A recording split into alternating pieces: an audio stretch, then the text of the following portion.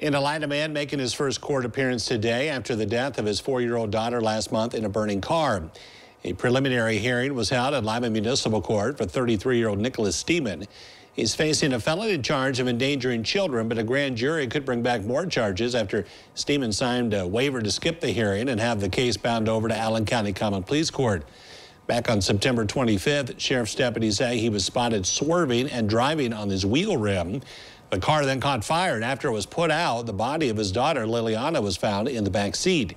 Steeman was able to get out of the vehicle unharmed. His bond will remain at $1 million.